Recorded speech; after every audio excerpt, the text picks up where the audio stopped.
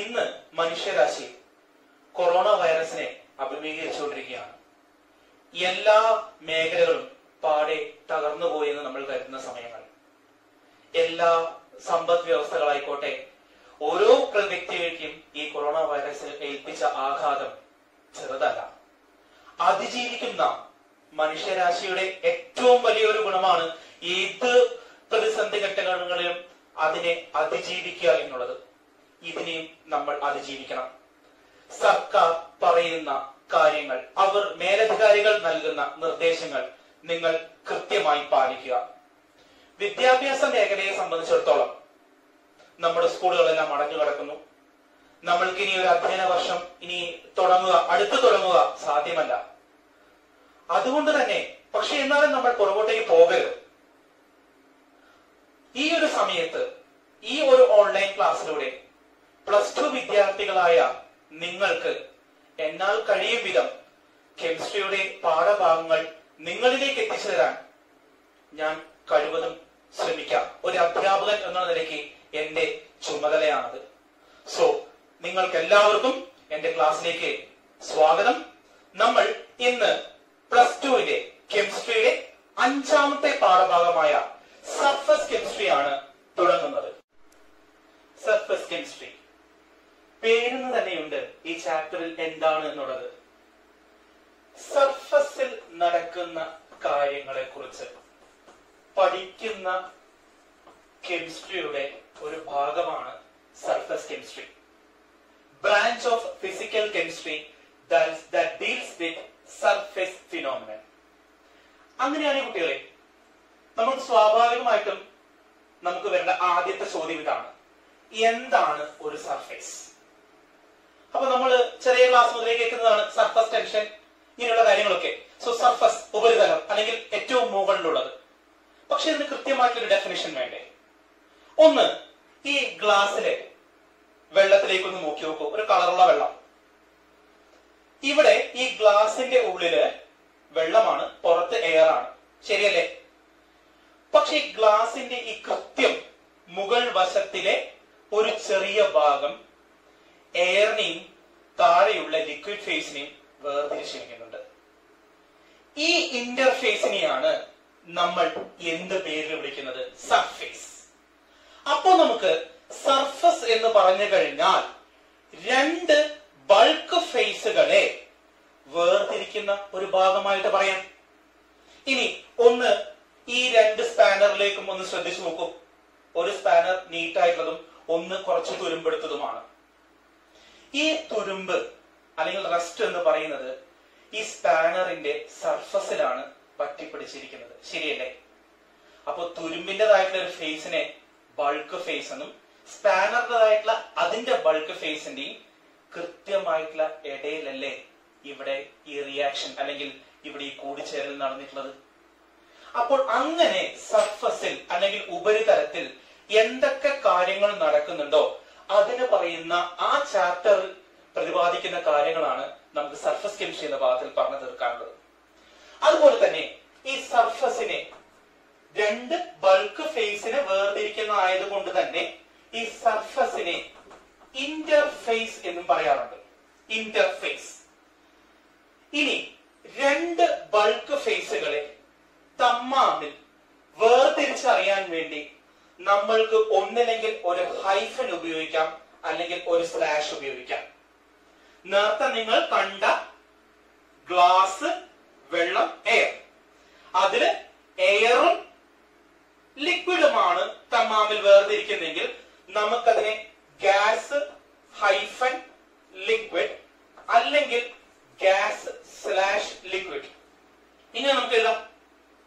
ഈ ഹൈഫൻ അല്ലെങ്കിൽ slash represent ചെയ്യുന്നത് സർഫസിനെയോ ഇന്റർഫേസിനെയോ ആയിരിക്കും.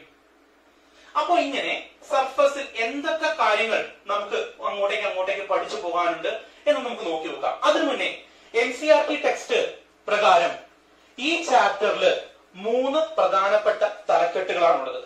അതിൽ ഒന്നാമത്തെ തലക്കെട്ടാണ് അഡ്സോർപ്ഷൻ. അതില് രണ്ടാമതായിട്ട് വരുന്ന ഭാഗമാണ് കറ്റാലിസിസ്. മൂന്നാമതായിട്ട് വരുന്ന ഭാഗമാണ് കൊളോയിഡ്സ്. നമുക്ക് ഇന്ന് പഠിച്ചു തുടങ്ങുന്നത്, ഈ ക്ലാസ്സിൽ പഠിച്ചു തുടങ്ങുന്നത് അഡ്സോർപ്ഷൻ എന്ന് പറയുന്ന ഫിനോമിനെ കുറിച്ചാണ്. സോ നമുക്ക് പഠിക്കാം അഡ്സോർപ്ഷൻ.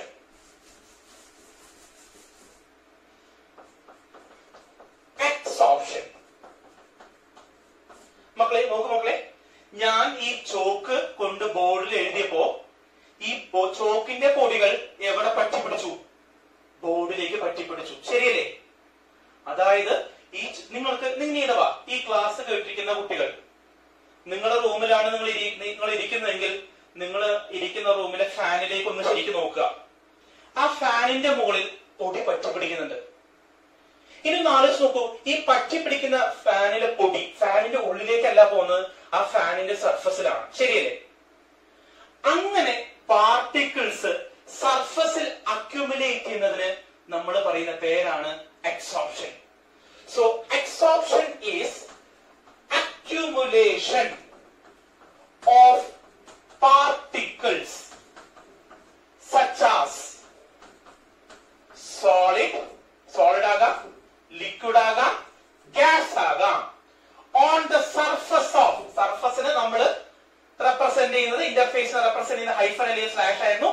സോ സോളിഡ് ആയിട്ടുള്ള, ലിക്വിഡ് ആയിട്ടുള്ള, ഗ്യാസ് ആയിട്ടുള്ള സാധനങ്ങൾ സോളിഡിന്റെയോ ലിക്വിഡിന്റെയോ മുകളിൽ ചെന്ന് പറ്റിപ്പിടിക്കുന്നതിനാണ് നമ്മൾ എന്ത് പേരിൽ വിളിക്കുന്നത്?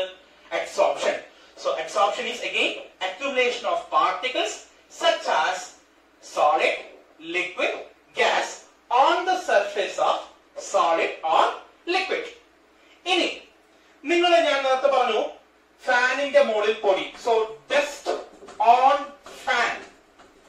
ഇവിടെ ഈ ഡസ്റ്റിന് അറ്റാച്ച് ചെയ്യാൻ ഒരു സ്പേസ് കൊടുക്കുന്നത് ഫാനാണ്.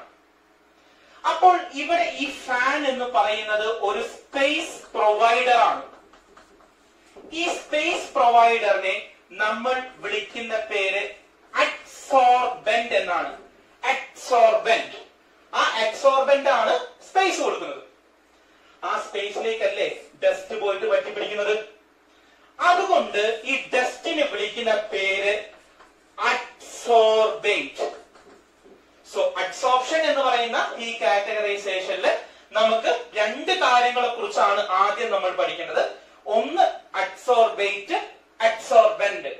Dust on fan, fan space കൊടുക്കുന്നു, അഡ്സോർബന്റ്. ഡസ്റ്റ് പോയി പറ്റിപ്പിടിക്കുന്നു, അഡ്സോർബേറ്റ്. അങ്ങനെയാണെങ്കിൽ കുട്ടികളെ നിങ്ങൾ തന്നെ ഒന്ന് പറഞ്ഞു നോക്കി നോക്കൂ. ഞാൻ ഇവിടെ ഈ ചോക്ക് കൊണ്ട് ബോർഡിൽ എഴുതിയപ്പോൾ ചോക്കിന്റെ പാർട്ടിക്കിൾസ് ബോർഡിന്റെ പുറത്ത് പറ്റിപ്പിടിച്ചു. അപ്പോൾ ഈ ഫിനോമിനൻ അഡ്സോർപ്ഷൻ ആണ്. അങ്ങനെയാണെങ്കിൽ ഇവിടെ ആര് അഡ്സോർബന്റും ആര് അഡ്സോർബേറ്റും ആയിരിക്കും? സ്പേസ് കൊടുത്ത ബോർഡ് ഇവിടെ എന്തായിട്ട് മാറും? അഡ്സോർബന്റ് ആയിട്ട് മാറും. പോയി പറ്റിപ്പിടിച്ച ചോക്ക് പൊടി എന്തായിട്ട് മാറും? അഡ്സോർബേറ്റ് ആയിട്ട് മാറും. ശരിയല്ലേ? ഇനി നമുക്ക് നമ്മുടെ കുറച്ച് കെമിക്കൽ റിയാക്ഷൻസിന്റെ എക്സാമ്പിളിലേക്ക് നമുക്ക് തിരിച്ചു വരാം. നിങ്ങൾ തന്നെ ഒന്ന് പറയൂ, അഡ്സോർബന്റ് ഏതാണ്, അഡ്സോർബേറ്റ് ഏതാണ്? അമോണിയ ഗ്യാസ് ചാർക്കോളിന്റെ മുകളിൽ പറ്റിപ്പിടിക്കുന്നു. അങ്ങനെയാണെങ്കിൽ ഇവിടെ ആരാണ് സ്പേസ് കൊടുത്തത്? ആരാണ് വന്ന് പറ്റിപ്പിടിച്ചത്? ചാർക്കോൾ സ്പേസ് കൊടുത്തു. അതുകൊണ്ട് ഇതെന്തായിട്ട് മാറി? അഡ്സോർബന്റ് ആയിട്ട് മാറി. അറ്റാച്ച് ചെയ്ത പാർട്ടിക്കിൾ അമോണിയാണ്. അതെന്തായിട്ട് മാറി? അഡ്സോർബേറ്റ് ആയിട്ട് മാറി. സോ അഡ്സോർബേറ്റ് അഡ്സോർബന്റിന്റെ മുകളിൽ അറ്റാച്ച് ചെയ്യുന്ന പ്രോസസ് ആയിട്ടും നമുക്ക് ഏതിനെ പറയാം?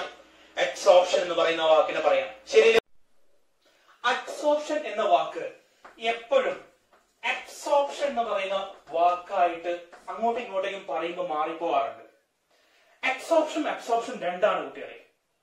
അബ്സോർപ്ഷൻ ഏറ്റവും നല്ല ഉദാഹരണം, ഞാനൊരു ടിഷ്യൂ പേപ്പർ എടുക്കുന്നു. ടിഷ്യൂ പേപ്പറിലേക്ക് കുറച്ച് വെള്ളത്തിന്റെ പാർട്ടിക്കിൾസ് വെള്ളം ഒഴിച്ചു കൊടുക്കുന്നു. ഈ വെള്ളം നമുക്കറിയാം ടിഷ്യൂ പേപ്പർ മുഴുവനായിട്ട് വലിച്ചെടുത്തിരിക്കുന്നു. അപ്പൊ ഈ പാർട്ടിക്കിൾസിനെ മുഴുവൻ എന്ത് അസിമിലേറ്റ് ചെയ്തു? ടിഷ്യൂ പേപ്പർ അസിമിലേറ്റ് ചെയ്തു, അല്ലെങ്കിൽ ഉള്ളിലേക്ക് വലിച്ചെടുത്തു.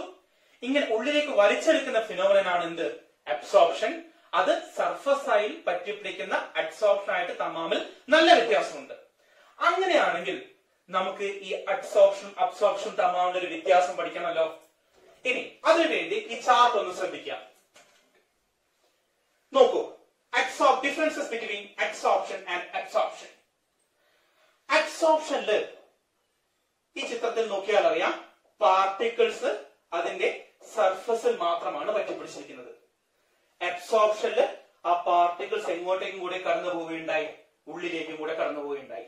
So adsorption is a surface phenomenon and absorption is a bulk phenomenon. And second one, നിങ്ങൾ ഇരിക്കുന്ന റൂമിലെ ഫാനിലേക്ക് തന്നെ നോക്കൂ. ആ ഫാനിൽ എല്ലാ ഭാഗത്തും പൊടി ഒരുപോലെ പറ്റിപ്പിടിച്ചിട്ടുണ്ടോ? ഇല്ല. സോ അബ്സോർപ്ഷൻ എന്ന് പറയുന്നത് പാർട്ടിക്കിൾസിന്റെ അൺഈക്വൽ ഡിസ്ട്രിബ്യൂഷൻ ആണ്. നേരെ മറിച്ച് നേരത്തെ നമ്മൾ ടിഷ്യൂ പേപ്പറിലേക്ക് വെള്ളമാക്കി അല്ലെങ്കിൽ ഒരു പഞ്ഞിയിലേക്ക് കളറുള്ള ഒരു മഷിയോ എന്തെങ്കിലും വന്ന് വീണു എന്ന് വിചാരിക്കുക, അതിന്റെ എല്ലാ ഭാഗത്തേക്കും ആ പാർട്ടിക്കിൾ കടന്നെത്തും. അങ്ങനെയാണെങ്കിൽ അവിടെ പാർട്ടിക്കിൾസിന്റെ distribution will be equal. So അബ്സോർപ്ഷനില് പാർട്ടിക്കിൾസിന്റെ distribution unequal ആയിരിക്കും, അബ്സോർപ്ഷനില് പാർട്ടിക്കിൾസിന്റെ ഡിസ്ട്രിബ്യൂഷൻ ഈക്വൽ ആയിരിക്കും. ഇനി അബ്സോർപ്ഷൻ തുടക്കത്തിൽ അത് ഫാസ്റ്റ് ആയിട്ട് നടക്കും, ഗ്രാജുവലി അത് സ്ലോ ഡൗൺ ചെയ്യപ്പെടും. പക്ഷെ അബ്സോർപ്ഷൻ എന്ന് പറയുന്നത് യൂണിഫോം റേറ്റിലാണ് നടക്കുക. അപ്പോ ന്യായമായിട്ട് ശ്രദ്ധിച്ചു നോക്കൂ, തുടക്കത്തിൽ ഫാസ്റ്റ് ആയിട്ടും പിന്നെ അബ്സോർപ്ഷൻ സ്ലോ ആയി പോകുന്നതിന്റെ കാരണം എന്തായിരിക്കും? അത് നമുക്ക് ഈ പാഠത്തിന്റെ വരുന്ന ഭാഗങ്ങളിൽ നമ്മൾ അത് പഠിക്കുന്നതായിരിക്കും. സോ നമ്മളിവിടെ പഠിച്ചു അബ്സോർപ്ഷൻ പാർട്ടിക്കിൾസ് സർഫസിൽ മാത്രം, അബ്സോർപ്ഷൻ ഇന്റീരിയറിലേക്ക് പോയി.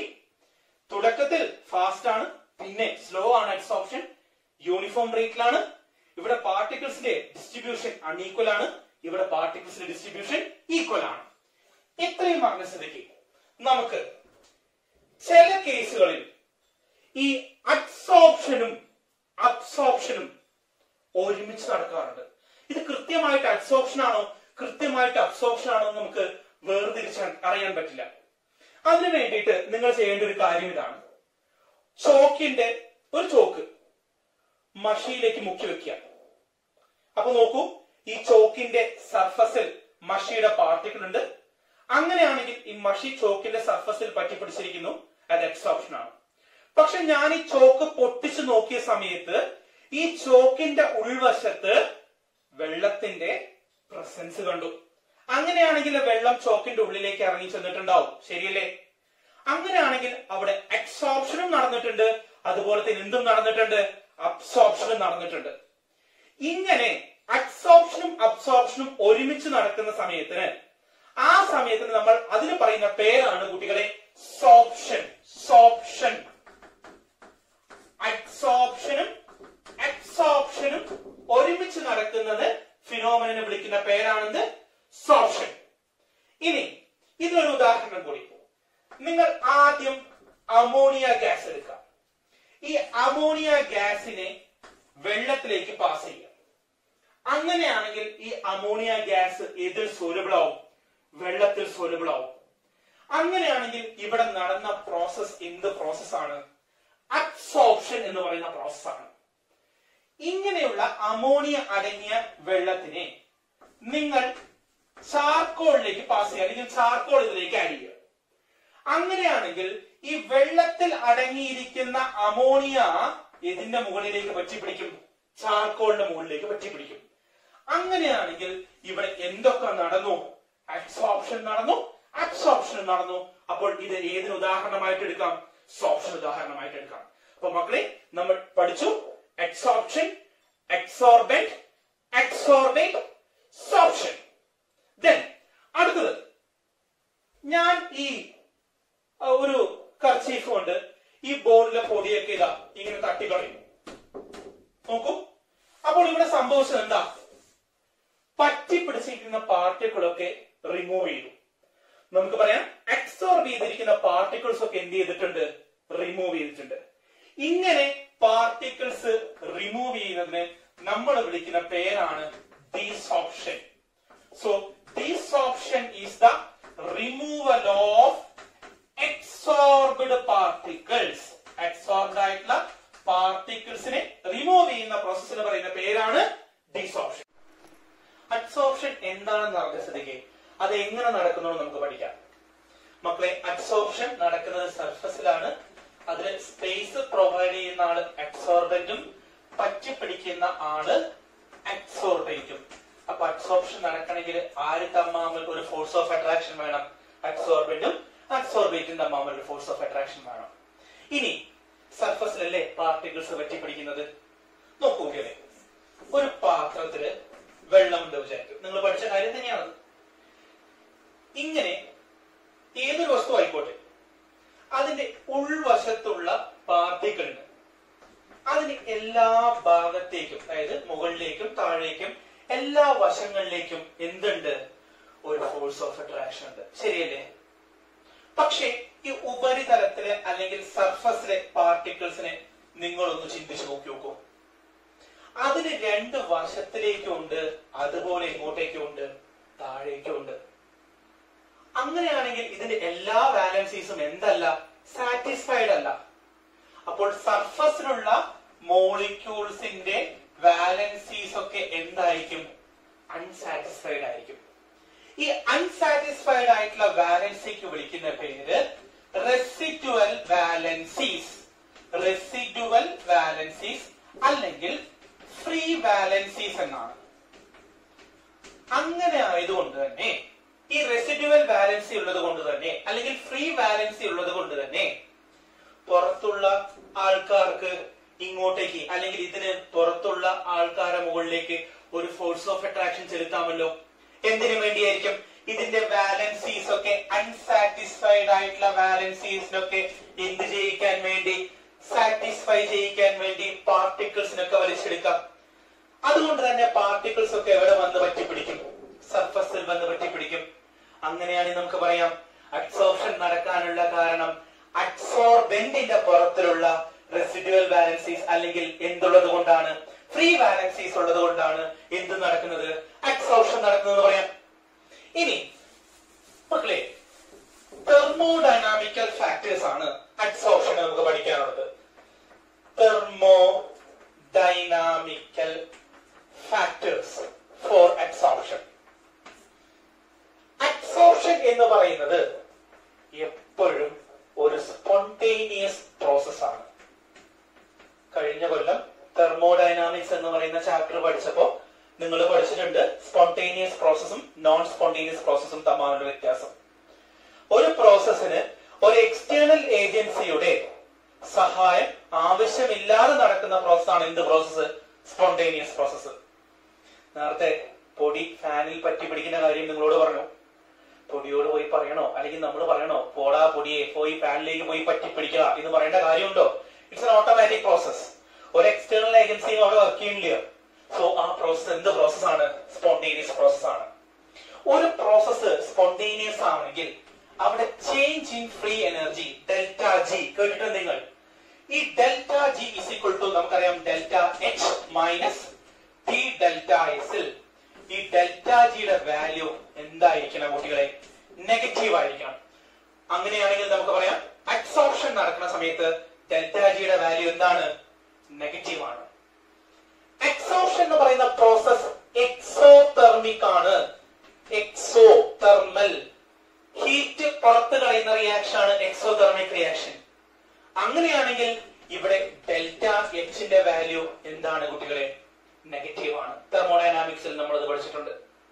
ഇനി പാറി നടക്കുന്ന ഒരു പൊടി ഒരു പെർട്ടിക്കുലർ ആയിട്ടുള്ള സർഫസിൽ പറ്റിപ്പിടിക്കുകയാണെങ്കിൽ പൊടി പാറി നടക്കുന്നു, അതിൽ എവിടെയെങ്കിലും പോയി പറ്റിപ്പിടിച്ചു കഴിഞ്ഞാൽ അതിന് ഫ്രീഡം ഓഫ് മൂവ്മെന്റ് കുറയാണ്. നാട്ടിലും കാട്ടിലൊക്കെ പറന്നു നടക്കുന്ന കിളികളെയും ഒക്കെ നമ്മൾ ഒരു കൂട്ടിന്റെ അകത്തേക്ക് അടച്ചിട്ട് കഴിഞ്ഞാൽ നമുക്ക് പറയാം, നമ്മളിപ്പോ കൊറോണ വൈറസ് വന്നപ്പോ നമ്മൾ പാറി നടക്കുന്ന നമ്മുടെ ഫ്രീഡം ഓഫ് മൂവ്മെന്റ് നമ്മുടെ വീടിന്റെ ഉള്ളിലേക്കായി മാറി, അല്ലെങ്കിൽ പരിമിതമായ സ്ഥലങ്ങളിലേക്ക് മാറി. അങ്ങനെയാണെങ്കിൽ നമ്മുടെ ഫ്രീഡം ഓഫ് മൂവ്മെന്റ് അവിടെ എന്ത് ചെയ്തു? കുറഞ്ഞു. ഫ്രീഡം ഓഫ് മൂവ്മെന്റിനെ റെപ്രസെന്റ് ചെയ്യുന്ന ടേം ആണ് ഏത്? എൻട്രോപ്പി അല്ലെങ്കിൽ ഡിഗ്രി ഓഫ് റാൻഡംനെസ്. ഇവിടെ ഫ്രീഡം ഓഫ് മൂവ്മെന്റ് കുറഞ്ഞത് കൊണ്ട് തന്നെ ഈ ഡെൽറ്റ എസിന്റെ വാല്യൂവും എന്തായി? നെഗറ്റീവായി.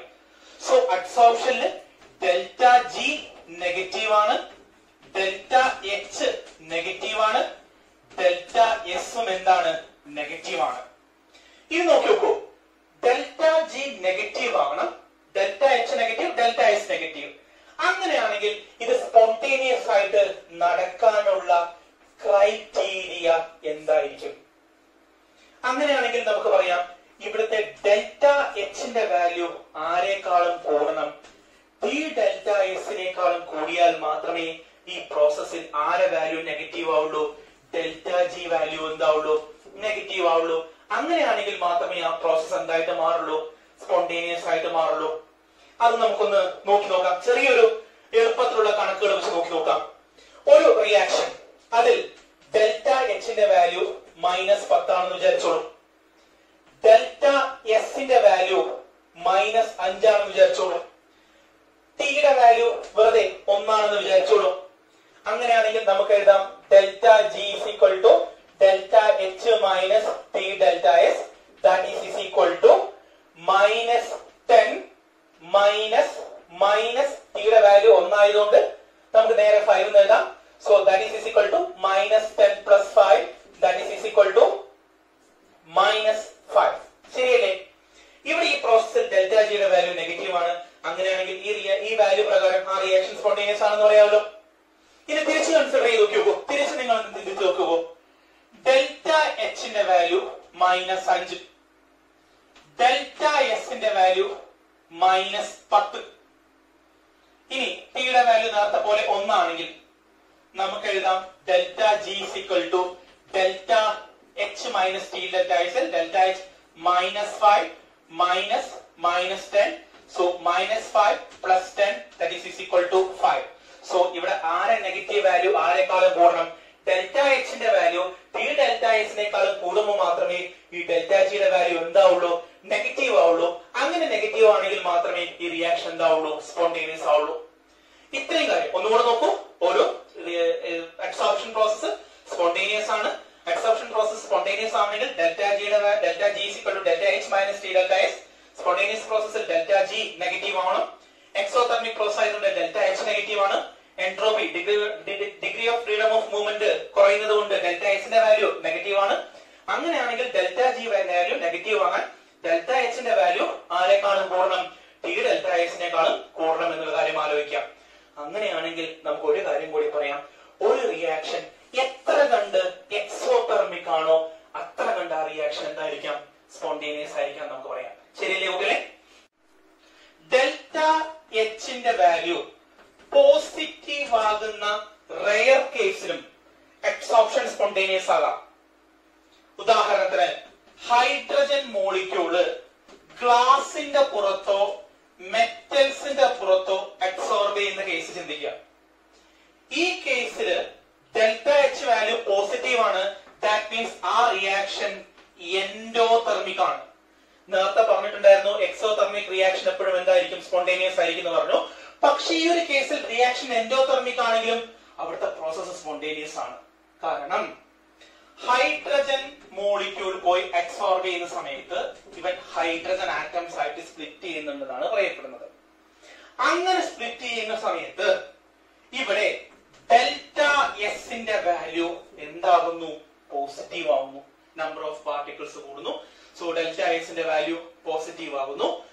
ഇവിടെ ഡെൽറ്റ എച്ച് പോസിറ്റീവ് ആണ്. എന്തും പോസിറ്റീവായി, ഡെൽറ്റ എസും പോസിറ്റീവായി. ആ ഒരു കേസിൽ ഡെൽറ്റ ജിയുടെ വാല്യൂ എന്താകുന്നു? നെഗറ്റീവ് ആകുന്നു. Delta G is equal to delta H minus T delta S. ഇതൊരു ചെറിയൊരു പോസിറ്റീവ് വാല്യൂ ആണ്. ഇത് ഒരു വളരെ വലിയൊരു പോസിറ്റീവ് വാല്യൂ ആണെങ്കിൽ ഈ ചെറിയ വാല്യൂവിൽ നിന്ന് ഈ വലിയ വാല്യൂ മൈനസ് ചെയ്യുമ്പോൾ ഈ ടോട്ടൽ വാല്യൂ ഇവിടെ എന്താവുന്നു? നെഗറ്റീവ് ആവുന്നു. ഇങ്ങനെ ഈ ഒരു റെയർ കേസിലായിട്ടുള്ള എൻഡോതെർമിക് റിയാക്ഷനിലും ആ റിയാക്ഷൻ എന്തായിട്ട് നടക്കാറുണ്ട്? സ്പോണ്ടേനിയസ് ആയിട്ട് നടക്കാറുണ്ട്. മക്കളെ അടുത്തത് absorption of gas on solids.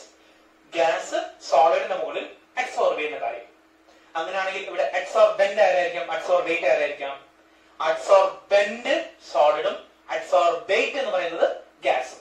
എന്തൊക്കെ കാര്യങ്ങളാണ് ഇവിടെ പ്രതിപാദിക്കുന്നത് നമുക്ക് നോക്കി നോക്കാം. ഒന്നാമത്തതാണ് nature of gas. Nature of gas. ഏത് തരത്തിലുള്ള ഗ്യാസിനാണ് സോളിഡിന്റെ പുറത്ത് പോയിട്ട് അബ്സോർബ് ചെയ്യാൻ പറ്റുന്നത് നമുക്ക് നോക്കി നോക്കാം. അവിടെ പറയുന്നത് ഈസിലി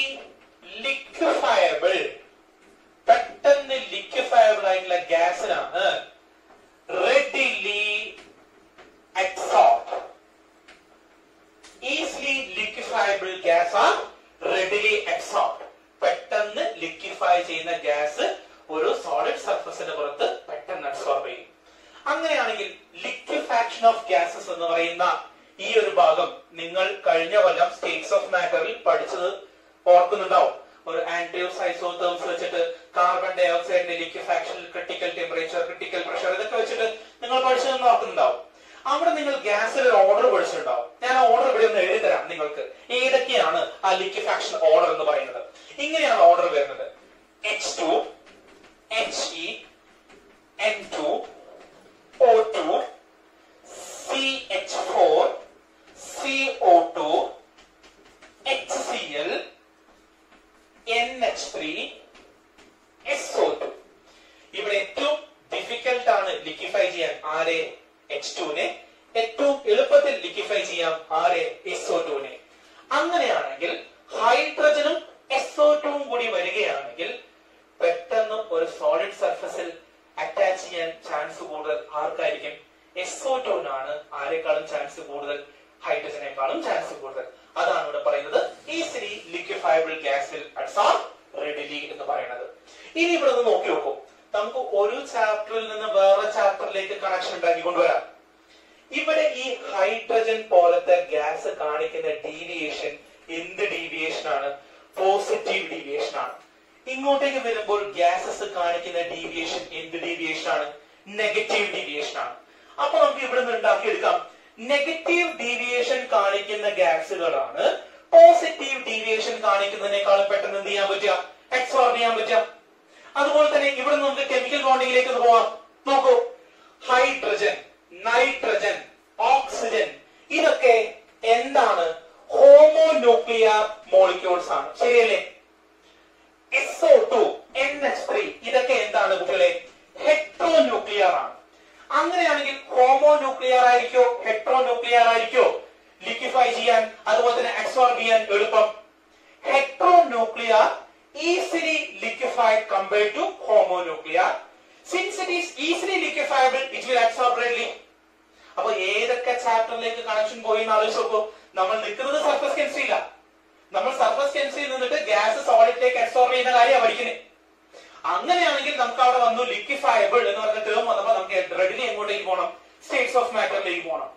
അങ്ങനെയാണെങ്കിൽ സ്റ്റേറ്റ്സ് ഓഫ് മാറ്ററിൽ നമുക്ക് ആ ഓർഡർ കിട്ടി. ആ ഓർഡർ കിട്ടിയപ്പോൾ തന്നെ നമുക്ക് മനസ്സിലായി അതിൽ നിന്ന് പോസിറ്റീവ് ഡീവിയേഷനും നെഗറ്റീവ് ഡീവിയേഷനും വന്നതിൽ നെഗറ്റീവ് ഡീവിയേഷൻ കാണിക്കുന്ന ഗ്യാസസ് ആണ് പോസിറ്റീവ് ഡീവിയേഷനേക്കാളും പെട്ടെന്ന് അബ്സോർബ് ചെയ്യുന്നത് മനസ്സിലായി. ഇനി അവിടുത്തെ കെമിക്കൽ ബോണ്ടിങ്ങിലേക്ക് പോവാം. ഇത് ഒരേ തരത്തിലുള്ള ആറ്റംസ് ആയതുകൊണ്ട് ഹോമോന്യൂക്ലിയർ ആണ്, ഇത് ഹെട്രോന്യൂക്ലിയർ ആണ്. സോ ഹെട്രോന്യൂക്ലിയർ ആയിട്ടുള്ള ഗ്യാസസ് ആണ് ആരെക്കാളും പെട്ടെന്ന് കമ്പയർ ചെയ്തിട്ട് അറ്റാച്ച് ചെയ്തത്? ഹോമോന്യൂക്ലിയറിനേക്കാളും. ഇതൊന്ന് നമുക്ക് പഠിക്കാൻ ഞാൻ നിങ്ങളൊരു ചാർട്ട് കാണിക്കാം. അവിടെ നമുക്ക് കുറച്ചുകൂടി ഇത് പ്രിസൈസ് ആയിട്ട് മനസ്സിലാവും. ഒന്ന് നോക്കി നോക്കൂ, ഈ ചാർട്ട് ഒന്ന് നോക്കി നോക്കൂ കുട്ടികളെ. ഈ ചാർട്ടിൽ തന്നിരിക്കുന്നത് volume of gases at STP absorbed by 1 gram of charcoal at 280 Kelvin. 1 gram ചാർക്കോളിലേക്ക് ഈ ഗ്യാസസിനൊക്കെ നമ്മളൊന്ന് അറ്റാച്ച് ചെയ്യുന്നു. ഏതൊക്കെ ഗ്യാസസ് ആണ് നോക്കിക്കോളൂ. ഗ്യാസസ് എടുത്തിട്ടുണ്ട്, ഹൈഡ്രജൻ എടുത്തിട്ടുണ്ട്, നൈട്രജൻ എടുത്തിട്ടുണ്ട്, CH4 എടുത്തിട്ടുണ്ട്, CO2, HCl, NH3, SO2. നോക്കൂ, ഇനി ലിക്വിഫാക്ഷൻ എന്ന് പറയുന്ന ഫാക്ടർ ഡിപ്പെൻഡ് ചെയ്യുന്ന സാധനമാണ് ക്രിട്ടിക്കൽ ടെമ്പറേച്ചർ. പഠിച്ചിട്ടുണ്ട് എന്താണ് ക്രിട്ടിക്കൽ ടെമ്പറേച്ചർ എന്ന് പറഞ്ഞിട്ട്. ക്രിട്ടിക്കൽ ടെമ്പറേച്ചർ കൂടുന്നതിനനുസരിച്ച് ഗ്യാസിനെ പെട്ടെന്ന് ലിക്വിഫൈ ചെയ്യാൻ പറ്റുമെന്നും നമ്മൾ കഴിഞ്ഞ കൊല്ലം പഠിച്ചിട്ടുണ്ട് സ്റ്റേറ്റ്സ് ഓഫ് മാറ്റർ എന്ന് പറയുന്ന ചാപ്റ്ററിൽ. അപ്പൊ if the gas is easily liquefied it critical temperature will be high. നോക്കി നോക്കൂ, ഹൈഡ്രജന്റെ ക്രിട്ടിക്കൽ ടെമ്പറേച്ചർ 33 കെൽവിൻ ആണ്. സൾഫർ ഡയോക്സൈഡിന്റെ ക്രിട്ടിക്കൽ ടെമ്പറേച്ചർ 430 കെൽവിൻ ആണ്. അപ്പോൾ ഇവിടെ ഏതാണ് ഈസിലി ലിക്വിഫൈബിൾ ആയിട്ടുള്ള ഗ്യാസ്? സൾഫർ ഡയോക്സൈഡ് ആണ്. സോ അത് പെട്ടെന്ന് അബ്സോർബ് ചെയ്യും. ഇനി നോക്കി നോക്കൂ, അതിൽ അബ്സോർബ് ചെയ്യുന്നത് ഹൈഡ്രജൻ, അതിന്റെ ക്രിട്ടിക്കൽ ടെമ്പറേച്ചർ 33, അത് അബ്സോർബ് ചെയ്യുന്നത് per ml, volume absorb per ml 4.7 ആണ്. ഇവിടെ സൾഫർ ഡയോക്സൈഡ് എത്രയാണ്? 380 ആണ്. സോ കൂടുതൽ നോക്കൂ, ക്രിട്ടിക്കൽ ടെമ്പറേച്ചർ കൂടി, ഇതിനെ പെട്ടെന്ന് ഈസി ആയിട്ട് ലിക്വിഫൈ ചെയ്യാൻ പറ്റി, അതിന് അബ്സോർപ്ഷൻ റേറ്റ് കൂടി. അപ്പോൾ നമുക്ക് ഈ ചാർട്ടിൽ നിന്ന് ലെഫ്റ്റിൽ നിന്ന് റൈറ്റിലേക്ക് പോകുമ്പോൾ ക്രിട്ടിക്കൽ ടെമ്പറേച്ചർ കൂടുന്നു. ക്രിട്ടിക്കൽ ടെമ്പറേച്ചർ കൂടുന്നതിനനുസരിച്ച് ലിക്വിഫാക്ഷന്റെ റേറ്റ് കൂടുന്നു. ലിക്വിഫാക്ഷന്റെ റേറ്റ് കൂടുന്നതിനനുസരിച്ച് എന്തും കൂടുന്നു കുട്ടികളെ? അബ്സോർപ്ഷന്റെ റേറ്റും കൂടും. അതിൽ രണ്ടാമത്തെ ഫാക്ടറാണ് നേച്ചർ ഓഫ് അബ്സോർപ്ഷൻ.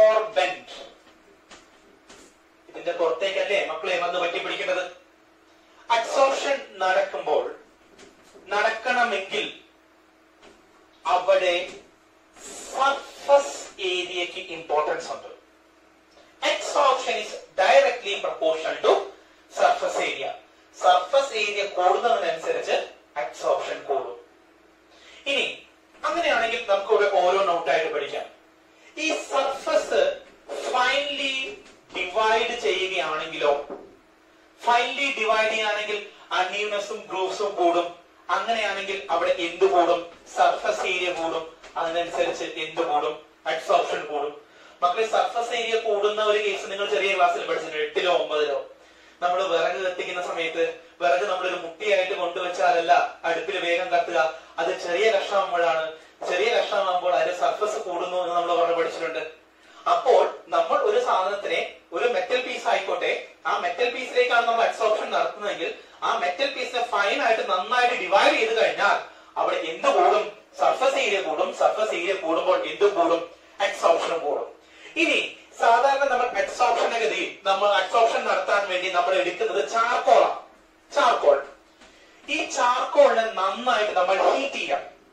ഹീറ്റ് ചെയ്യുന്നത് ഏതാണ്ട് ഒരു 450 ഡിഗ്രി വരെ ഹീറ്റ് ചെയ്ത് കഴിഞ്ഞാൽ, അത്ര ഹൈ ടെമ്പറേച്ചറിൽ ഹീറ്റ് ചെയ്ത് കഴിഞ്ഞാൽ നമുക്ക് കിട്ടുന്ന ചാർക്കോളിനെ വിളിക്കുന്ന പേര് ആക്ടിവേറ്റഡ് ചാർക്കോൾ എന്നാണ്. എന്ത് ചാർക്കോൾ എന്നാണ്? Activated charcoal. ചാർക്കോളിനെ ഈ സമയത്ത് ചൂടാക്കുന്ന സമയത്ത്, ആക്ടിവേഷൻ നടക്കുന്ന സമയത്ത് ഒന്ന് അതിന്റെ മുകളിലുള്ള ഇംപ്യൂരിറ്റീസ് മുഴുവൻ പോകും. ഇംപ്യൂരിറ്റീസ് പോയി കഴിഞ്ഞാൽ ഓട്ടോമാറ്റിക് ആയിട്ട് എന്ത് കൂടും? സർഫസ് ഏരിയ കൂടും. സർഫസ് ഏരിയ കൂടിക്കഴിഞ്ഞാൽ നമുക്കറിയാം എന്ത് കൂടും? അബ്സോർപ്ഷൻ കൂടും. സാധാരണ ഉള്ള ചാർക്കോളിനേക്കാളും ഏതാണ്ട് 10 മടങ്ങ് അധികമാണ് ഇതിൽ അബ്സോർപ്ഷൻ, ആക്ടിവേറ്റഡ് ചാർക്കോൾ അബ്സോർപ്ഷൻ. അപ്പോൾ ആക്ടിവേറ്റഡ് ചാർക്കോളില് അബ്സോർപ്ഷൻ കൂടാനുള്ള കാരണം എന്തുകൊണ്ടായിരിക്കും? Surface area കൂടുന്നതുകൊണ്ടായിരിക്കാം. എന്തുകൊണ്ടായിരിക്കാം സർഫസ് ഏരിയ കൂടുന്നത്? അതിന്റെ പുറത്തുള്ള ഇംപ്യൂരിറ്റീസ് പോകുന്നതുകൊണ്ടായിരിക്കാം. അങ്ങനെയാണെങ്കിൽ രണ്ടാമത്തെ ഫാക്ടർ നമ്മൾ പഠിച്ചു. എന്താണ്? Absorbent. Absorption is directly proportional to surface area. നേരത്തെ അബ്സോർപ്ഷൻ പഠിച്ചപ്പോ അവിടെ ഒരു കാര്യം ഞാൻ പറഞ്ഞിട്ടുണ്ടായിരുന്നു. ഈ ചാപ്റ്റർ കഴിഞ്ഞു വരുമ്പോ തുടർന്നുള്ള സെക്ഷനിൽ നിങ്ങൾക്കൊരു കാര്യം മനസ്സിലാവുന്ന ഞാൻ അവിടെ ചോദിച്ചു വെച്ചിട്ടുണ്ടായിരുന്നു. Absorption is initially fast, then it becomes slows down. ഇങ്ങനെ ഒരു പോയിന്റ് നമ്മൾ പറഞ്ഞിട്ടുണ്ടായിരുന്നു. ഇനി നിങ്ങൾ ആലോചിച്ച് നോക്കിയേ, തുടക്കത്തിൽ അബ്സോർപ്ഷൻ ഫാസ്റ്റ് ആയിട്ടും പിന്നെ സ്ലോ ആയി പോകാനുള്ള കാരണം എന്തായിരിക്കും? ഇത്രയും ഭാഗത്തുള്ള ഒരു സ്പേസ് ആണ് അബ്സോർപ്ഷൻ നടക്കുന്നത് ചിന്തിക്കും. പാർട്ടിക്കിൾസ് ഇങ്ങനെ വന്ന് attach ചെയ്തുകൊണ്ടിരിക്കുമ്പോ space കുറയല്ലേ? So when particles get attached and attached, എന്ത് കുറയുന്നു? സർഫസ് ഏരിയ കുറയുന്നു. സർഫസ് ഏരിയ കുറഞ്ഞു കഴിഞ്ഞാൽ എന്തും കുറയും? അബ്സോർപ്ഷൻ കുറയും. തുടക്കത്തിൽ ഇത്ര സ്ഥലമുണ്ടായിരുന്നു, പിന്നെ കുറഞ്ഞു വരികയല്ലേ ചെയ്യുന്നത്. അതുകൊണ്ടാണ് അബ്സോർപ്ഷൻ ഉള്ളത് ഇനീഷ്യൽ സ്റ്റേജിൽ ഫാസ്റ്റ് ആയിട്ട് നടക്കുന്നത്, പിന്നെ എന്തായിട്ട് നടക്കുന്നത്? സ്ലോ ആയിട്ട് നടക്കുന്നത്. മനസ്സിലായാലും? മൂന്നാമത്തെ ഫാക്ടറാണ് ഇഫക്റ്റ് ഓഫ് പ്രഷർ. അബ്സോർപ്ഷനും പ്രഷറും തമ്മിലുള്ള റിലേഷൻ എന്താണ്? അബ്സോർപ്ഷനും പ്രഷറും തമ്മിലുള്ള റിലേഷൻ മനസ്സിലാക്കാൻ നമുക്ക് രണ്ട് കാര്യങ്ങൾ ആവശ്യമുണ്ട്. ഒന്ന് x/m, രണ്ടാമത് പ്ലോട്ട് ചെയ്യുന്ന പ്രഷറും. x/m-ന് നമ്മൾ വിളിക്കുന്ന പേര് എക്സ്റ്റെന്റ് ഓഫ് അബ്സോർപ്ഷൻ എന്നാണ്. Extent of absorption. അതില് x എന്ന് പറഞ്ഞ സാധനം റെപ്രസെന്റ് ചെയ്യുന്നത് എമൗണ്ട് ഓഫ് സബ്സ്റ്റൻസ് അബ്സോർബ്ഡ്, എത്ര ഭാഗം അബ്സോർബ് ചെയ്തു എന്നും, m എന്ന് പറയുന്നത് മാസ് ഓഫ് അബ്സോർബന്റ് ആണ്. ഇക്വിലിബ്രിയം ഉള്ള സമയത്താണ് നമ്മൾ x/m-ന്റെ വാല്യൂ എടുക്കുന്നത്. ഇതും പ്രഷറും തമ്മിലാണ് ഗ്രാഫ് പ്ലോട്ട് ചെയ്യുന്നത്. അവിടെ ആരെ കോൺസ്റ്റന്റ് ആക്കി വെച്ചതുകൊണ്ട്? ടെമ്പറേച്ചറിനെ കോൺസ്റ്റന്റ് ആക്കി വെച്ചുകൊണ്ട്. ടെമ്പറേച്ചറിനെ കോൺസ്റ്റന്റ് ആക്കി വെച്ചതുകൊണ്ട് x/m-ഉം p-യും തമ്മിലുള്ള റിലേഷൻ പഠിക്കുന്നതിനെ നമ്മൾ വിളിക്കുന്നു അബ്സോർപ്ഷൻ ഐസോതെർംസ് എന്ന് വിളിക്കുന്നു. അബ്സോർപ്ഷൻ ഐസോതെർംസ്, ടെമ്പറേച്ചർ കോൺസ്റ്റന്റ് ആയതുകൊണ്ട്. ഈ അബ്സോർപ്ഷൻ ഐസോതെർംസ് എക്സ്പെരിമെന്റില് പല ഷേപ്പിലും കിട്ടുന്നുണ്ട്. അതില് രണ്ട് പ്രധാനപ്പെട്ട ഐസോതെർംസ് ആണുള്ളത്. ഒന്നാമത്തത് ഫ്രണ്ട്ലിക് അബ്സോർപ്ഷൻ ഐസോതെർമും, രണ്ടാമത്തത് ലാങ്മർ അബ്സോർപ്ഷൻ ഐസോതെർമും. രണ്ടെണ്ണം ഫ്രണ്ട്ലിക്കും ലാങ്മറും. അതിൽ നമ്മുടെ NCERT ടെക്സ്റ്റിൽ നമുക്ക് പഠിക്കാനുള്ളത് ഏതാണ്? ഫ്രണ്ട്ലി അഡ്സോർപ്ഷൻ ഐസോതെർം ആണ് പഠിക്കാനുള്ളത്. So let us discuss friendly adsorption isotherm.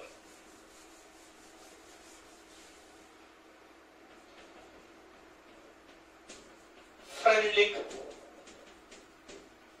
adsorption isotherm.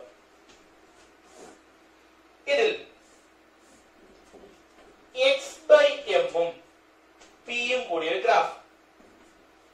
അതിൽ ഇനീഷ്യൽ സ്റ്റേജിൽ പ്രഷർ ഇൻക്രീസ് ചെയ്യുമ്പോൾ x/m കൂടിക്കൊണ്ടിരിക്കുന്നു. ഒരു പർട്ടിക്കുലർ പ്രഷർ കഴിഞ്ഞാൽ ഈ x/mന്റെ വാല്യൂ കോൺസ്റ്റന്റ് ആയിട്ട് നിൽക്കുന്നു. ഈ പർട്ടിക്കുലർ പ്രഷറിനെ നമ്മൾ ആ കോൺസ്റ്റന്റ് ആയിട്ടുള്ള x/m വാല്യൂ കോൺസ്റ്റന്റ് ആയിട്ടുള്ള ആ പർട്ടിക്കുലർ പ്രഷറിനെ വിളിക്കുന്ന പേര് സാച്ചുറേഷൻ പ്രഷർ. സാച്ചുറേഷൻ പ്രഷർ അല്ലെങ്കിൽ ഇക്വിലിബ്രിയം പ്രഷർ എന്നാണ്. സാച്ചുറേഷൻ പ്രഷർ അല്ലെങ്കിൽ ഇക്വിലിബ്രിയം പ്രഷർ. ഇവിടെ നിങ്ങൾക്കൊക്കെ ഫർദർമോർ അഡ്സോർപ്ഷൻ നടക്കുന്നില്ല എന്ന് പറയാൻ പറ്റില്ല. എത്ര കണ്ട് അഡ്സോർബ് ചെയ്യുന്നു അത്ര കണ്ട് ഡീസോർബ് ചെയ്യുന്നുണ്ടാവും. അതുകൊണ്ടായിരിക്കും അഡ്സോർപ്ഷന്റെ എമൗണ്ട് x/m അവിടെ കോൺസ്റ്റന്റ് ആയിട്ട് പോയിട്ടുണ്ടാവുക. ഇവിടുന്ന് ഫ്രണ്ടിൽ കുറച്ച് കാര്യങ്ങൾ അസ്യൂം ചെയ്തു. ഒന്ന്, സർഫസിൽ അഡ്സോർബ് ചെയ്യുന്ന പാർട്ടിക്കിൾസ് എപ്പോഴും മോണോ ലെയർ ആയിരിക്കും. എപ്പോഴും സിംഗിൾ ലെയർ ആയിട്ട് അഡ്സോർബ് ചെയ്യുള്ളൂ. രണ്ടാമത്, അഡ്സോർബ് ചെയ്യുന്ന ഗ്യാസ് അവിടെ ഐഡിയൽ ആയിട്ട് ബിഹേവ് ചെയ്യുന്നു. ഐഡിയൽ ഗ്യാസ് ആയിട്ടാണ് അവിടെ പോയി അഡ്സോർബ് ചെയ്യുന്നത് എന്നാണ് ആര് മനസ്സിലാക്കിയിട്ടുള്ളത്? ഫ്രണ്ട്ലിക്ക് മനസ്സിലാക്കിയിട്ടുള്ളത്. സോ രണ്ട് അസംഷൻസ് പറയുന്നു. ഒന്ന്, അഡ്സോർപ്ഷൻ മോണോലെയർ ആണ്. രണ്ട്, അവിടെ അഡ്സോർബ് ചെയ്യുന്ന ഗ്യാസ് ഐഡിയൽ ആണ്. ഇനി ഇവിടെ നിന്ന് നമുക്ക് മനസ്സിലാക്കാം, ഈ ഗ്രാഫിൽ നിന്ന് മനസ്സിലാക്കാം, x/m എന്ന് പറയുന്ന value is directly proportional to p. Proportionality constant മാറ്റി കഴിഞ്ഞാൽ x/m is equal to k into p raised to 1/n. Here k and 1/n are constants. k യും 1/n ഉം എന്താണ്? കോൺസ്റ്റന്റ്സ് ആണ്. ഇത്രയും കാര്യങ്ങൾ ഒന്നുകൂടെ റിവൈസ് ചെയ്യാം. x/m ഉം p യും കൂടി ഒരു ഗ്രാഫ് വരയ്ക്കുന്നു. ആദ്യം പ്രഷർ കൂടുന്നതിനനുസരിച്ച് x/m കൂടിക്കൊണ്ടിരിക്കുന്നു. ഒരു പർട്ടിക്കുലർ പ്രഷർ കഴിഞ്ഞാൽ ഈ x/m ന്റെ വാല്യൂ കോൺസ്റ്റന്റ് ആയി പോകുന്നു. ആ പ്രഷറിനെ സാച്ചുറേഷൻ പ്രഷർ അല്ലെങ്കിൽ ഇക്വിലിബ്രിയം പ്രഷർ എന്നാണ് പറയുന്നത്. ഇവിടെ നിന്നാണ് ഫ്രണ്ട്ലിക്ക് അവരുടെ അസംഷൻ നടത്തി വരുന്നത്. അവിടെ പറയുന്നു അഡ്സോർപ്ഷൻ എപ്പോഴും മോണോലെയർ ആയിരിക്കും. അഡ്സോർബ് ചെയ്യുന്ന ഗ്യാസ് എന്തായിട്ട് ബിഹേവ് ചെയ്യുന്നു? ഐഡിയൽ ആയിട്ട് ബിഹേവ് ചെയ്യുന്നു.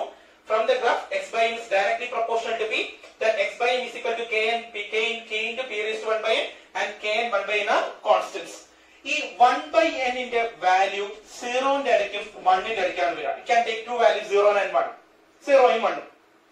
ഇനി at ലോ പ്രഷറിൽ ഈ 1/n ന്റെ വാല്യൂ എത്രയാക്കി എടുത്തിട്ടുണ്ട്? 1 ആക്കി എടുത്തിട്ടുണ്ട്. അങ്ങനെയാണെങ്കിൽ നമുക്ക് എഴുതാം x/m is equal to k into p raised to 1/n. Since the 1/n value ഇവിടെ 1 ആയതുകൊണ്ട് നമുക്ക് എഴുതാം x/m is equal to k into p. k constant ആണ്. അവിടെ നമുക്ക് എഴുതാം x/m is directly proportional to pressure. നോക്കൂ, ലോ പ്രഷറിൽ 1/n ന്റെ value 1. x/m is equal to k into p raised to 1/n. 1/n ന്റെ വാല്യൂ 1 ആയതുകൊണ്ട് x/m is equal to k into p. k constant ആയതുകൊണ്ട് proportionality ചെയ്ത് കഴിഞ്ഞാൽ x/m is directly proportional to p. So നമുക്ക് ഇവിടുന്ന് പറയാം extent of adsorption is directly proportional to pressure. എപ്പോ? Low pressure situation. ശരിയല്ലേ കുട്ടികളെ? ഈ ഗ്രാഫിൽ നിന്ന് നമുക്ക് പറയാമല്ലോ. ഇനി തിരിച്ച് ഹൈ പ്രഷർ സിറ്റുവേഷൻ കൺസിഡർ ചെയ്യാം. ഹൈ പ്രഷർ 1/n ന്റെ വാല്യൂ 0 ആണ്. അങ്ങനെയാണെങ്കിലോ x/m is equal to k into p raised to 1/n. This 1/n is 0. So x/m is equal to k into p raised to 0. Anything raised to 0 is 1. So p raised to 0 is equal to 1. So x/m is equal to k. അങ്ങനെയാണെങ്കിൽ high പ്രഷറിൽ adsorption എന്തിന് independent ആണ്? പ്രഷറിന് independent ആണ്. ശരിയല്ലേ കുട്ടികളെ? ആ graph അനുസരിച്ച്. ഇനി ഈ ഇക്വേഷന്റെ വാലിഡിറ്റി നമുക്കൊന്ന് ചെക്ക് ചെയ്ത് നോക്കി നോക്കാം.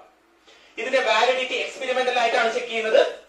അത് ചെക്ക് ചെയ്യുന്നതിന് നമ്മൾ ആദ്യം നോക്കൂ, x/m is equal to k into p raised to 1/n. രണ്ട് സൈഡ് നമ്മൾ ലോഗ് എടുക്കാം. അങ്ങനെയാണെങ്കിൽ എങ്ങനെ വരും? log x/m is equal to log of k into p raised to 1 by n. നമുക്ക് ലോഗരിതമിക് ഓപ്പറേഷൻ അറിയാം. log a into b is equal to log a plus log b ആണ്. അങ്ങനെയാണെങ്കിൽ എങ്ങനെ എഴുതാം? log x by m is equal to log k plus log p raised to 1 by n. Log a raised to b is b log a. So it can be rewrite as log x by m is equal to log k plus 1 by n log p. This is the logarithmic version of friendly adsorption isotherm. Friendly adsorption isotherm logarithmic equation ആണ് log x by m is equal to log k plus 1 by n log p. നമുക്ക് ഇതിനൊന്ന് graph വെച്ചിട്ട് experiment verify ചെയ്ത് നോക്കാം. നോക്കൂ, അതില് നമ്മൾ x ആക്സിസിൽ പ്ലോട്ട് ചെയ്യുന്നതപ്പോ log p ആയിരിക്കാം, y ആക്സിസിൽ log x by m ആണ് പ്ലോട്ട് ചെയ്യുന്നത്. സോ നമുക്ക് കിട്ടുന്ന ഒരു ഗ്രാഫ് സ്ട്രെയിറ്റ് ലൈൻ ഗ്രാഫ് ആയിരിക്കും. ഈ സ്ട്രെയിറ്റ് ലൈൻ ഗ്രാഫിന് നമുക്കറിയാം സ്ട്രെയിറ്റ് ലൈനിന്റെ equation y is equal to mx plus c ഉണ്ട്. സോ tan theta ഇവിടുത്തെ സ്ലോപ്പിന്റെ വാല്യൂ ആയിരിക്കും എന്താണ് 1 by n. ഇവിടുത്തെ ഇന്റർസെപ്റ്റ് വലിച്ചു കിട്ടി കഴിഞ്ഞാൽ y ഇന്റർസെപ്റ്റ് ആണ് എന്തിന്റെ വാല്യൂ കിട്ടുക? log k. സോ ഇതൊക്കെ നമുക്ക് എക്സ്പെരിമെന്റലി പ്ലോട്ട് ചെയ്തിട്ട് നമുക്ക് ഗ്രാഫിക്കലി പ്ലോട്ട് ചെയ്ത് നമുക്ക് കണ്ടുപിടിക്കാൻ പറ്റും. ഇനി മക്കളെ, ഫ്രണ്ട്ലി അഡ്സോർപ്ഷൻ ഐസോതെർം ഈ അഡ്സോർപ്ഷനും പ്രഷറും തമ്മിലുള്ള ബന്ധം പറഞ്ഞെങ്കിലും റിലേഷൻ പറഞ്ഞെങ്കിലും ഈ ഫ്രണ്ട്ലി അഡ്സോർപ്ഷൻ ഐസോതെർമിന് ഒരുപാട് ഡീമെറിറ്റുകളുണ്ട്. ഒന്നാമത് ഇറ്റ്സ് പ്യൂർലി എംപിരിക്കൽ. കുറച്ച് ഐഡിയ കൊണ്ട് ഡെഡ്യൂസ് ചെയ്ത സാധനമാണ് ഈ ഫ്രണ്ട്ലി അഡ്സോർപ്ഷൻ ഐസോതെർം. അല്ലാതെ വല്ലാതെയുള്ള ഒരു എക്സ്പെരിമെന്റൽ എവിഡൻസ് ഒന്നും ആർക്കില്ല, ഫ്രണ്ട്ലി അഡ്സോർപ്ഷൻ ഐസോതെർമിനില്ല. രണ്ടാമത്തത് ഹൈ പ്രഷറിൽ നമ്മൾ കണ്ടു, ഇക്വേഷൻ കണ്ടു, x by m is equal to k എന്ന് പറഞ്ഞാണ് കണ്ടത്. ഹൈ പ്രഷറിൽ ആരുടെ റോൾ ഇല്ല, extent of adsorption pressure independent ആണെന്നാണ് പറഞ്ഞിരിക്കുന്നത്. അപ്പോ ഹൈ പ്രഷറിൽ അവിടെ അഡ്സോർപ്ഷൻ നടക്കുന്നില്ലേ? സോ ഹൈ പ്രഷറിൽ എങ്ങനെ അഡ്സോർപ്ഷൻ നടക്കുന്നു എന്ന് ആർക്ക് കൃത്യമായിട്ട് പറയാൻ പറ്റിയില്ല? ഫ്രണ്ട്ലി അഡ്സോർപ്ഷൻ ഐസോതെർമിനെ പറയാൻ പറ്റിയില്ല. മൂന്നാമത് 1 by n ഉം k യും കോൺസ്റ്റന്റ്സ് ആണ്. പക്ഷേ ടെമ്പറേച്ചർ മാറുന്നതനുസരിച്ച് ഈ k യുടെ വാല്യൂ ഡിഫറെന്റ് ആണ്. ദാറ്റ് മീൻസ് 270 കെൽവിനിൽ 1 by n ന്റെയും k ന്റെയും വാല്യൂ ആയിരിക്കില്ല ചിലപ്പോൾ നമ്മൾ അഡ്സോർപ്ഷൻ പഠിക്കാൻ എടുക്കുന്ന 500 കെൽവിനിൽ. സോ ടെമ്പറേച്ചർ മാറുന്നതിനനുസരിച്ച് 1 by n ന്റെയും k യുടെയും വാല്യൂവിന് എന്തുണ്ട്? വ്യത്യാസമുണ്ട്. ഈ കാരണങ്ങൾ കൊണ്ട് അഡ്സോർപ്ഷനും പ്രഷറും തമ്മിലുള്ള റിലേഷൻ കൃത്യമായിട്ട് ഇത് വെച്ച് എക്സ്പ്ലെയിൻ ചെയ്യാൻ പറ്റില്ല എന്ന് പറയാം. ഫ്രണ്ട്ലി അഡ്സോർപ്ഷൻ ഐസോതെർം വെച്ച് എക്സ്പ്ലെയിൻ ചെയ്യാൻ പറ്റില്ല എന്ന് പറയാം. ഇനി നമുക്ക് ഈ ഫ്രണ്ട്ലി അഡ്സോർപ്ഷൻ ഐസോതെർം വെച്ചിട്ട് ചോദിക്കുന്ന എൻട്രൻസിനായിക്കോട്ടെ തിയറിക്ക് ആയിക്കോട്ടെ ചോദിക്കുന്ന ഒരു പ്രോബ്ലം നമുക്ക് നോക്കി നോക്കാം. Graph between log x by m and log p is a straight line at angle 45 degree with an intercept as shown in figure. നോക്കൂ, log p യും log x by m തമ്മിലുള്ള ഒരു ഗ്രാഫ് വന്നിരിക്കുന്നു. Straight line ആണ്, ഉണ്ടാകുന്ന angle 45 degree.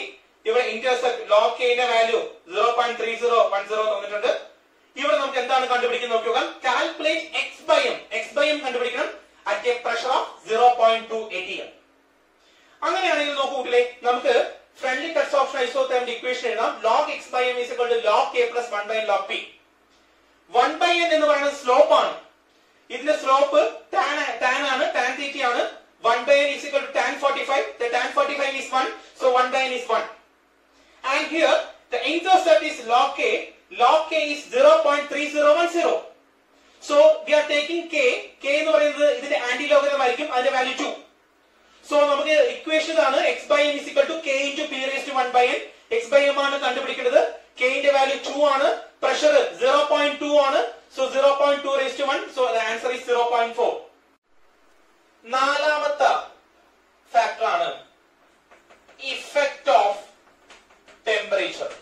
നേരത്തെ സെഷനിൽ നമ്മൾ ഇഫക്റ്റ് ഓഫ് പ്രഷർ പറഞ്ഞു. അതിൽ ഫ്രണ്ട്ലി അഡ്സോർപ്ഷൻ ഐസോതെർം, അതിന്റെ മെറിറ്റ് ഡീമെറിറ്റ് പ്രോബ്ലംസും കാര്യങ്ങളൊക്കെ പറയുണ്ടായി.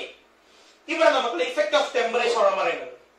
ഇഫക്റ്റ് ഓഫ് ടെമ്പറേച്ചർ പറയാൻ വേണ്ടി നമ്മൾ പ്രഷറിനെ കോൺസ്റ്റന്റ് ആക്കി വെക്കുന്നു. അങ്ങനെയാണെങ്കിൽ ഈ റിലേഷനെ അഡ്സോർപ്ഷൻ ഐസോ ബാർ എന്ന് പറയാം. നേരത്തെ ടെമ്പറേച്ചർ കോൺസ്റ്റന്റ് ആയതുകൊണ്ട് അത് ഐസോതെർം ആയിരുന്നു, ഇവിടെ പ്രഷർ കോൺസ്റ്റന്റ് ആയതുകൊണ്ട് അത് effect of temperature relation with respect to adsorption വരുന്നത് നമുക്ക് നോക്കാം. ആദ്യം നമുക്ക് physisorption നോക്കാം. Physisorption, chemisorption difference പറഞ്ഞപ്പോൾ നമ്മൾ പറഞ്ഞിട്ടുണ്ട്. As temperature increases, physisorption decreases. So when we plot a graph between temperature and x by m, the nature of graph of physisorption will be like this. As temperature increases, x by m decreases. But in the case of chemisorption നമ്മൾ പഠിച്ചിട്ടുണ്ട്, chemisorption happens at high temperature. അങ്ങനെയാണെങ്കിൽ നമ്മൾ x by m ഉം t യും കൂടി graph വരച്ചു കഴിഞ്ഞാൽ expected graph ഇങ്ങനെയല്ലേ കുട്ടികളെ വരേണ്ടത്? Expected graph x by m ഉം t യും കൂടെ വരച്ചു കഴിഞ്ഞാൽ ഒരു സ്ട്രെയിറ്റ് ലൈൻ ആണ് കിട്ടുന്നത്. പക്ഷേ ആക്ച്വലി ആ ഗ്രാഫ് എങ്ങനെയാണ് കിട്ടുന്നതെന്ന് അറിയോ? നിങ്ങൾ x by m ഉം t യും കൂടി ഗ്രാഫ് വരച്ചു കഴിഞ്ഞാൽ initially the graph will be high, after a particular temperature it will decrease. നമ്മൾ പഠിച്ചത് as temperature increases, chemisorption increases. So ഈ ഒരു ഗ്രാഫ് ആണ് കിട്ടേണ്ടത്. പക്ഷെ കിട്ടിയ graph നോക്കിയോക്കൂ, and this is the actual graph. ചിന്തിച്ചു നോക്കൂ, എന്തുകൊണ്ടായിരിക്കാം ഇങ്ങനെ ഒരു ഗ്രാഫ് കിട്ടാനുള്ള കാരണം? തുടക്കത്തിൽ കുറയുന്നതും പിന്നെ അവസാനിക്കുന്നതുമായിട്ട്. അതിന് റീസൺ ഇതാണ്. അവിടെ തന്നെ നമ്മൾ പഠിച്ചിട്ടുണ്ടായിരുന്നു, കെമിസോർപ്ഷൻ നടക്കണമെങ്കിൽ അവിടെ ഒരു ആക്ടിവേഷൻ എനർജി എന്ന് പറഞ്ഞ സാധനം ആവശ്യമുണ്ട് എന്ന് പറഞ്ഞിട്ട്. ആക്ടിവേഷൻ എനർജി എന്ന് പറഞ്ഞാൽ ഒരു റിയാക്ഷൻ തുടങ്ങുമ്പോൾ ആ റിയാക്ടൻ മോളിക്യൂൾസ് അക്വയർ ചെയ്യുന്ന എനർജിയാണ് ആക്ടിവേഷൻ എനർജി. ആ ആക്ടിവേഷൻ എനർജി എന്തിന്റെ ഫോമിൽ കിട്ടുന്നു? ടെമ്പറേച്ചറിന്റെ ഫോമിൽ കിട്ടുന്നു. അതുകൊണ്ടാണ് ഇനീഷ്യലി ആ ആക്ടിവേഷൻ എനർജി എന്തിന്റെ ഫോമിൽ കിട്ടുന്നു കുട്ടികളെ? ടെമ്പറേച്ചറിന്റെ ഫോമിൽ കിട്ടുന്നു. So temperature increases, activation energy increases, x by m increases. പിന്നെ എന്താ പറഞ്ഞു പോയത്? Adsorption process is exothermic. ശരിയല്ലേ? അഡ്സോർപ്ഷൻ നടക്കുമ്പോൾ എന്ത് റിലീസ് ചെയ്യുന്നുണ്ട്? ഹീറ്റ് റിലീസ് ചെയ്യുന്നുണ്ട്. അങ്ങനെയാണ് നോക്കി നോക്കൂ, ഹീറ്റ് റിലീസ് ചെയ്ത് കഴിഞ്ഞാൽ ആ സിസ്റ്റം ഓൾറെഡി ആ സിസ്റ്റം ഹീറ്റ് റിലീസ് ചെയ്തുകൊണ്ടിരിക്കുകയാണ്. അങ്ങനെ റിലീസ് ചെയ്യുന്ന സിസ്റ്റത്തിലേക്ക് വീണ്ടും ടെമ്പറേച്ചർ കൊടുത്താൽ എന്ത് സംഭവിക്കും? Rate of reaction കുറയില്ലേ? അതുകൊണ്ട് തന്നെയാണ് ഈ ഗ്രാഫിലെ റിയാക്ഷൻ ഇവിടെ കുറഞ്ഞത്. സോ അവിടെ റിയാക്ഷൻ എക്സോതെർമിക് ആയതുകൊണ്ട് അവിടെ എന്ത് കിട്ടുന്നു? ടെമ്പറേച്ചർ ഓട്ടോമാറ്റിക് ആയിട്ട് കിട്ടുന്നു. പിന്നെ അഡീഷണൽ സബ്സ്റ്റേറ്റ് ടെമ്പറേച്ചർ നമ്മൾ കൊടുത്തു കഴിഞ്ഞാൽ അവിടെ റിയാക്ഷൻ റേറ്റ് എന്ത് ചെയ്യുന്നു കുട്ടികളെ? ഡിക്രീസ് ചെയ്യുന്നു. So expected graph straight line ആണ്. Actual graph first increases then decreases. The increased portion is due to activation energy that അത് കിട്ടുന്നത് ടെമ്പറേച്ചറിന്റെ ഫോമിലാണ്. കുറയുന്നത് ആ റിയാക്ഷൻ എന്തായതുകൊണ്ടാണ്? എക്സോതെർമിക് ആയതുകൊണ്ടാണ്. ഇത്രയും കാര്യങ്ങളാണ് നമുക്ക് ഇഫക്റ്റ് ഓഫ് ടെമ്പറേച്ചറിൽ പഠിക്കാം. അഞ്ചാമത്തെ ഫാക്ടർ ആണ് നമുക്ക് പഠിക്കാം അഡ്സോർപ്ഷൻ ഐസോസ്റ്റീർ. മക്കളെ ഇത്രയും നേരം ടെമ്പറേച്ചർ കോൺസ്റ്റന്റ് ആക്കി, പ്രഷർ കോൺസ്റ്റന്റ് ആക്കി, ഒക്കെ ആക്കി. ഇനി നമുക്കറിയാം ടെമ്പറേച്ചർ കൂടിക്കഴിഞ്ഞാൽ എന്ത് കുറയും? x by m കുറയും. അപ്പൊ നമുക്ക് ഒരു same amount of adsorption at high ടെമ്പറേച്ചറിൽ കിട്ടണമെങ്കിൽ, same amount of adsorption high ടെമ്പറേച്ചറിൽ കിട്ടണമെങ്കിൽ നമ്മളിവിടെ ഗ്രാജുവലി എന്ത് കൂട്ടണം? പ്രഷർ കൂട്ടണം.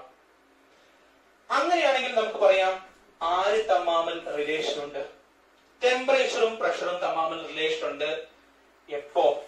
Same amount of അഡ്സോർപ്ഷനിൽ. That means x by m നെ എന്താക്കി വെക്കുമ്പോൾ? കോൺസ്റ്റന്റ് ആക്കി വെക്കുമ്പോൾ. നമുക്ക് ഗ്രാഫ് വരയ്ക്കാം. x axis, y axis. x ആക്സിസിൽ പ്രഷർ പ്ലോട്ട് ചെയ്യുന്നു, y ആക്സിസിൽ ടെമ്പറേച്ചർ പ്ലോട്ട് ചെയ്യുന്നു. ടിയും പിയും തുടർന്ന് ഗ്രാഫ് എന്തായിരിക്കും കുട്ടികളെ? Straight line at constant x by m. So ഒന്നുകൂടെ പറയാം, ടെമ്പറേച്ചർ കൂടിക്കഴിഞ്ഞാൽ നമുക്കറിയാം എന്ത് കുറയും? x by m കുറയും.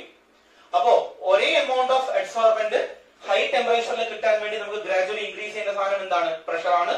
സോ എന്ത് തമ്മിൽ റിലേഷൻ ഉണ്ട്? ടിയും പിയും തമ്മിൽ റിലേഷൻ ഉണ്ട്. ആ റിലേഷൻ ഒരു സ്ട്രെയിറ്റ് ലൈൻ റിലേഷൻ ആണ്. ഈ റിലേഷനാണ് നമ്മൾ എന്ത് വിളിക്കുന്നത്? അഡ്സോർപ്ഷൻ ഐസോസ്റ്റീർ. അപ്പോ മക്കളെ നമ്മള് 5 കാര്യങ്ങളാണ് adsorption of gases on solid പഠിച്ചിരിക്കുന്നത്. അത് ഒന്നാമത് പഠിച്ചു നേച്ചർ ഓഫ് ഗ്യാസ്. ഈസിലി ലിക്വിഫയബിൾ ആവുന്ന ഗ്യാസ് ആണെങ്കിൽ പെട്ടെന്ന് അഡ്സോർബ് ചെയ്യുന്നു പറഞ്ഞു. രണ്ടാമത്തത് nature of adsorbent. Surface area കൂടുന്നതിനനുസരിച്ച് അഡ്സോർപ്ഷൻ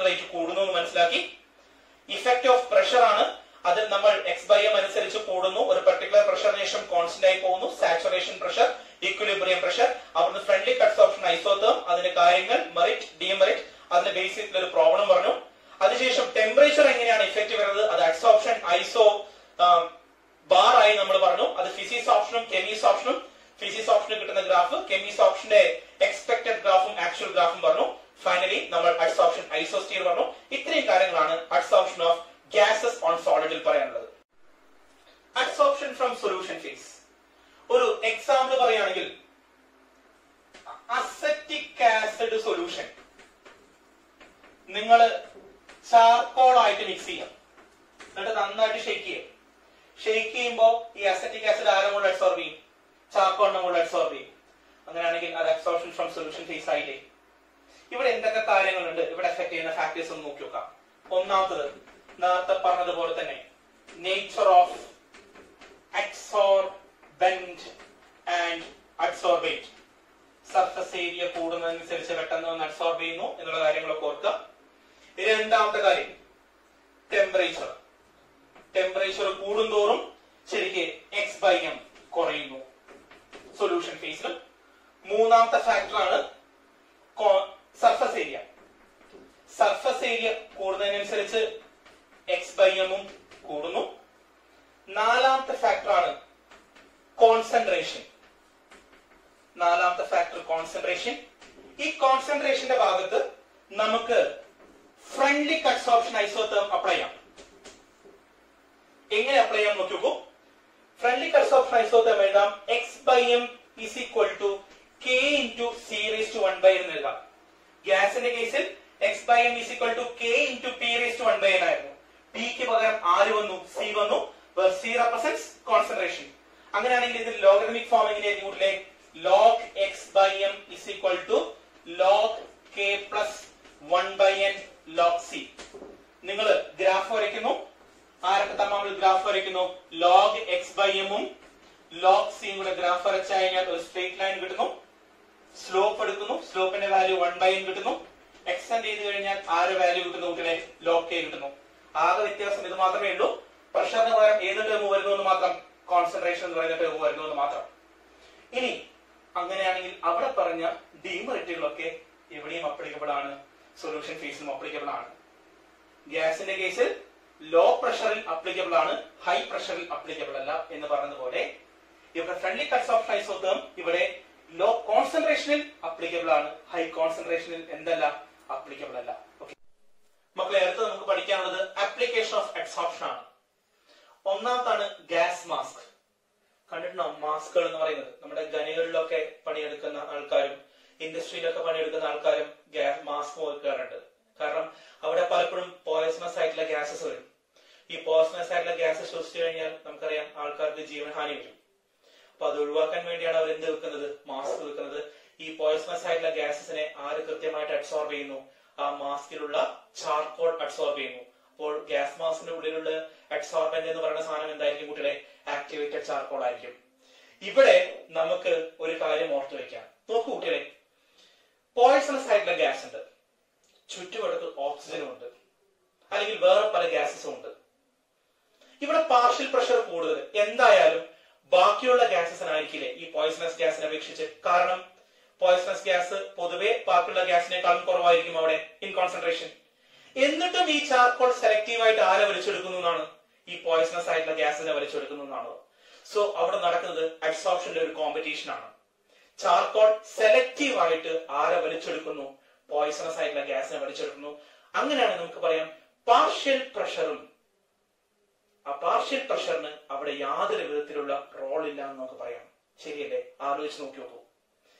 രണ്ടാമത്തത് കൺട്രോൾ ഓഫ് ഹ്യൂമിഡിറ്റി. സാന്ദ്രത ഒക്കെ കൺട്രോൾ ചെയ്യാൻ വേണ്ടി സിലിക്ക ജെൽ തുടങ്ങിയ സാധനങ്ങൾ വെക്കുന്നു. മൂന്നാമത്തത് removal of colouring matter from solutions.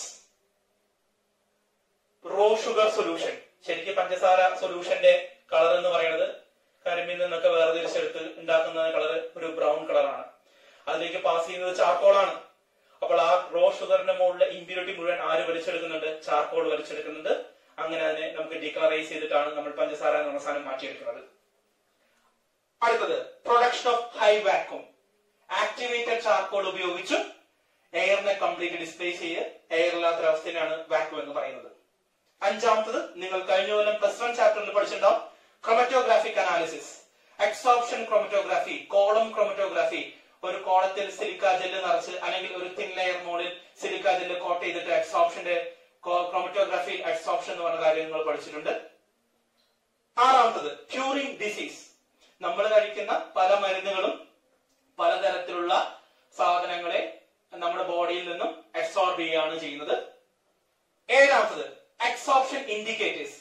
ഫ്ലൂറോസിൻ, eosin തുടങ്ങിയ ഇൻഡിക്കേറ്ററുകൾ പല സാധനങ്ങളെ കണ്ടുപിടിക്കാനും വേണ്ടി ഇത് ഉപയോഗിക്കുന്നുണ്ട്. ഇതിന്റെ ആപ്ലിക്കേഷൻസ് നിങ്ങൾ ഹയർ സ്റ്റാൻഡേർഡ്സിൽ മക്കളെ നിങ്ങൾ പഠിക്കും.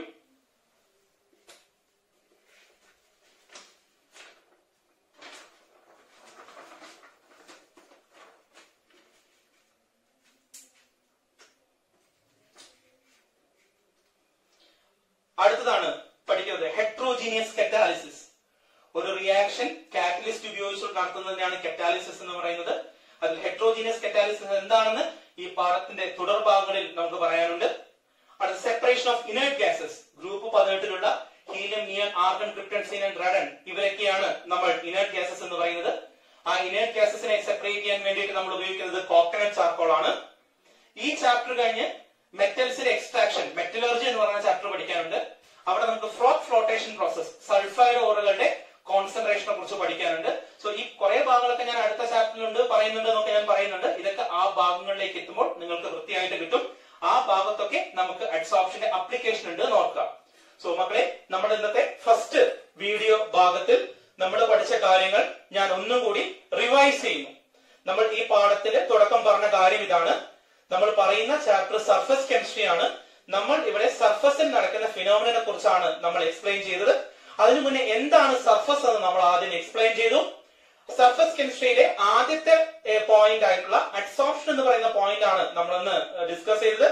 പാർട്ടിക്കിൾസ് സോളിഡ് ആയിട്ടുള്ള, ലിക്വിഡ് ആയിട്ടുള്ള ഗ്യാസ് ഒരു സോളിഡിന്റെയോ ലിക്വിഡിന്റെയോ മോളിൽ പോയി പറ്റിപ്പിടിക്കുന്നതിനെയാണ് നമ്മൾ അഡ്സോർപ്ഷൻ എന്ന് പറയുന്നത്.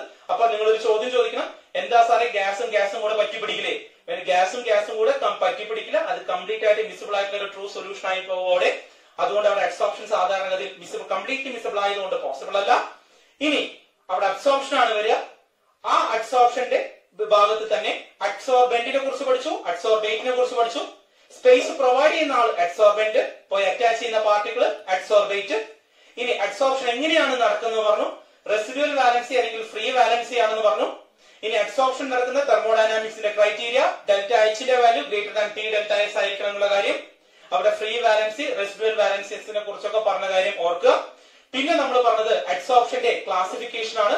രണ്ട് തരത്തിൽ ക്ലാസിഫൈ ചെയ്യാം. ഒന്ന് ബേസ്ഡ് ഓൺ ദ കോൺസെൻട്രേഷൻ, രണ്ടാമത് based on the force of attraction between അഡ്സോർബൻ and adsorbate. അതിൽ പോസിറ്റീവ് അഡ്സോർപ്ഷൻ പറഞ്ഞു, നെഗറ്റീവ് അഡ്സോർപ്ഷൻ പറഞ്ഞു.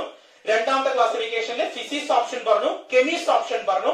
അതിൽ എപ്പോഴും ചോദിക്കുന്ന ഒരു ചോദ്യമാണ് കുട്ടികളെ, കെമിസ്റ്റ് ഓപ്ഷൻ എന്തുകൊണ്ട് ഹൈലി സ്പെസിഫിക് ആയി പുതിയ പ്രൊഡക്റ്റുകൾ ഉണ്ടാവുമെന്ന് പറഞ്ഞു. ആ ഡിഫറൻസ് പറഞ്ഞ കാര്യങ്ങൾ നിങ്ങൾ ഓർക്കുന്നുണ്ടാവും.